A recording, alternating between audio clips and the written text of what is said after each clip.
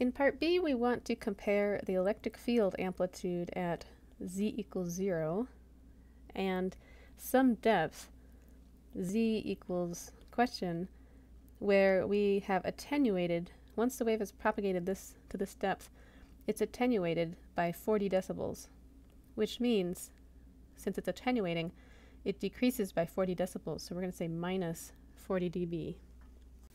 So over here, let's write minus 40 dB, and that's going to be equal to a comparison of the electric field amplitude at that distance, z, versus the surface. And since we're comparing the amplitude, I'm going to put absolute value here. And since there's a propagation delay from when the wave is at z equals 0 versus z equals some depth into the ocean, it helps to make this comparison in the sinusoidal steady state. So I'm going to put a vector here because there's a direction associated with it and a phasor. So we're going to do this comparison in the phasor domain.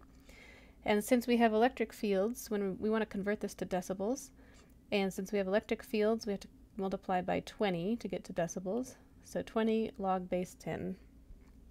And that's the expression that we need to evaluate. So first we could divide both sides by 20, for example.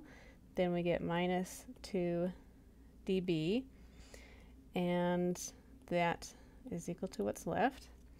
Then we could take each side to the power of 10, so we get 10 to the minus 2. That's to get rid of this log base 10 here. And on the right, we end up with E vector phasor at z over E vector phasor at 0.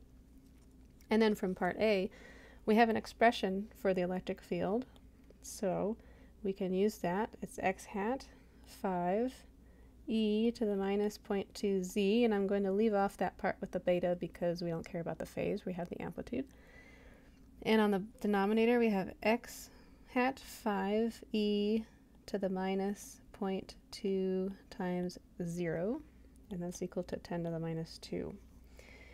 Now we can take, well, first of all, we can cancel the x hats and cancel the 5s, and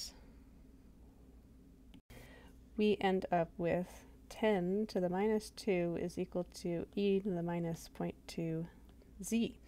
So at this point, we can take the natural logarithm of each side to get rid of the exponential term. So we get ln 10 to the minus 2 is equal to 0.2 z, and we can solve now for z.